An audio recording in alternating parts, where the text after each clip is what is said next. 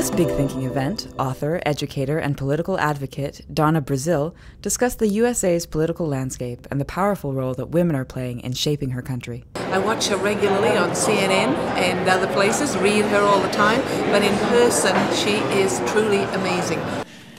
I'm not used to addressing such a large audience. Usually I'm on CNN, so I'm a little nervous. I was here to listen to Donna Brazile, who's a fabulous person with such a great amount of knowledge of, just has a feel for the pulse of the people, what we need, women's issues especially, and she's here for women in governance. So let me reflect that I never thought I would see this day, the election of the United States of America, first black president. And it has been a journey and a milestone we reached. By being able to speak up, by being able to energize and empower people who were often marginalized or left on the sideline. This was not something I envisioned when I was a child who lived in the segregated Deep South, but this is something that our parents prepared us for. This is a moment of transformation. This is a moment to usher in a new era. Oh, Lynn, she's a rock star. It's great. I mean, it's not only great listening to her, but it's great feeling the love in the room. Like, it's just so fantastic seeing all of this energy and people who probably don't even know what Congress is coming because of her, that just shows the wide reach of somebody like that. I'm excited to be here, excited to be part of this Congress, and to be able to share my insights in terms of women and the era of Obama, the leadership potential, the obstacles that we must continue to confront. I enjoyed the Q&A session, but then again, I enjoyed that part because you get an opportunity to hear from people rather than just giving a presentation. Moderated by Haroon Akram-Lodhi, Open Access, Transforming Research in the Developing World brought together Buhle Mbambo-Thata, Leslie Chan, and Hebe Vessuri, who explored the potential impact of open access on the developing world. I've attended a couple of sessions here at the DCEV about open access. If knowledge access is important for development, how come so much of knowledge is inaccessible? Does putting knowledge online increase the likelihood of it being used?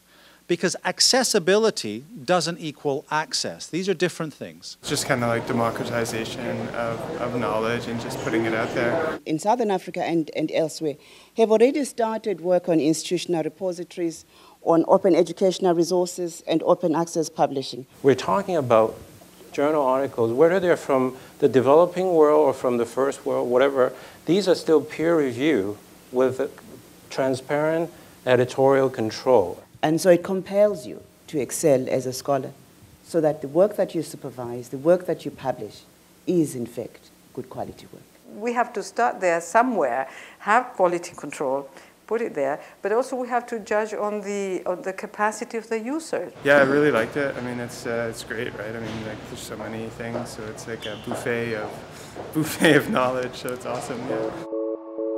Hexagram's Black Box featured hypertext and performance, a resonant response to Joanna Baillie's Witchcraft.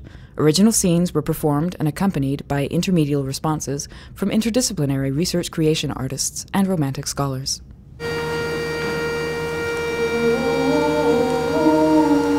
It was like fireworks of all kinds of impressions.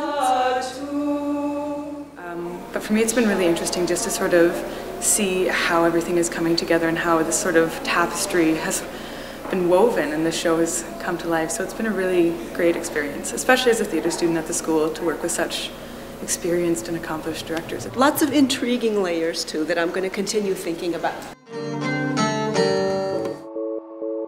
Be sure to check out the Espace recherche events happening throughout Congress. Cloud Deck is a research web portal prototype where clouds of descriptors represent the connectedness of Concordia's community of researchers, featured on the 3rd floor of the MB building. We're standing in Espace recherche on the Cloud Deck in the Molson building. Everybody is experimenting with the prototype web project that we've been working on for the research office in the last few months. What it is an experimental way of describing and mapping the research community at Concordia with the idea of showing how people are connected, showing how people could be connected, and helping people find who's doing what at Concordia. Almost all of the heavy lifting on this project has been done by undergraduates who've been working with us to do web programming, graphic design, and thinking through some really difficult issues of how you represent a very complicated subject in new and fresh and Concordia-style ways. ThinkBox is a continuous program of creative, research-driven multimedia work by Concordia students and faculty in the MB building. The ThinkBox is a multimedia room. It has projectors and 2 screens, and it's basically a place for research and innovation.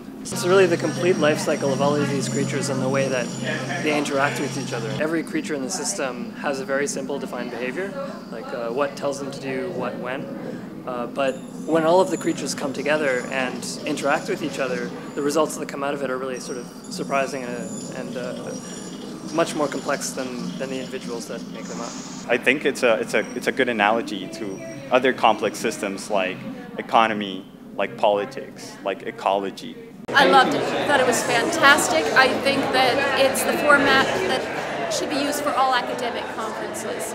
The creativity that went in, the planning, the speed that it was done, it really captured your attention. I liked it a lot. I think the idea of visuality in terms of representing research is something that should be more used.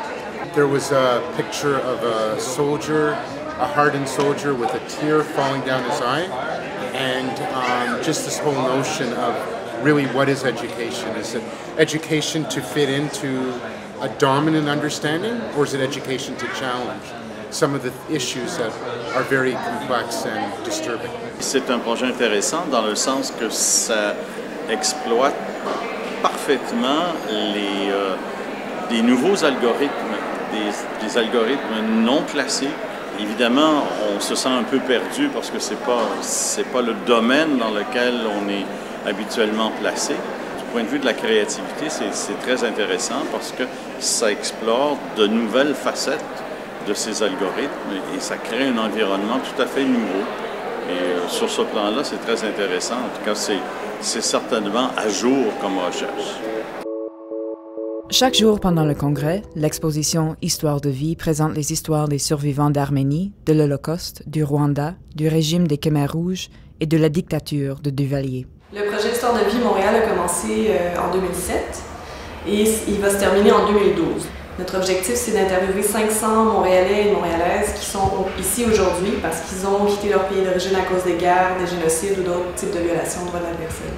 On a plein d'autres projets, par exemple le projet de Liz Miller, Going Places, où plutôt que faire des entrevues format normal, standard, on fait des ateliers, par exemple avec des jeunes réfugiés pour leur donner les outils eux-mêmes pour qu'ils fassent des entrevues entre eux ou qu'ils racontent eux-mêmes leur propre histoire avec différents médias, la vidéo, la photo, l'écriture. L'idée, c'est vraiment de permettre aux gens de mettre un visage sur l'histoire avec un grand H. Donc quand on pense par exemple au génocide des Tutsis au Rwanda en 1994, ça peut paraître lointain, autant dans l'espace que dans le temps.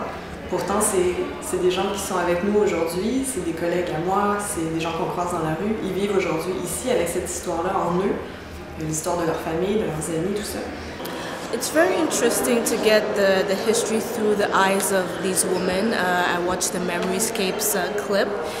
They went through a lot of devastating events and still they were able to surpass that and be able to enjoy life. So I really admire the fact that Congress has allowed me to go through this experience and learn a little bit more about history that you don't often hear about. Don't miss the book fair throughout Congress that brings scholarly works, fiction, and everything in between to Congress delegates from a vast array of publishers. Et pendant toute la durée du congrès, vous pourrez voir à la galerie Leonard et Bina Ellen une exposition intitulée Ignition, créée par les étudiants en maîtrise des beaux-arts.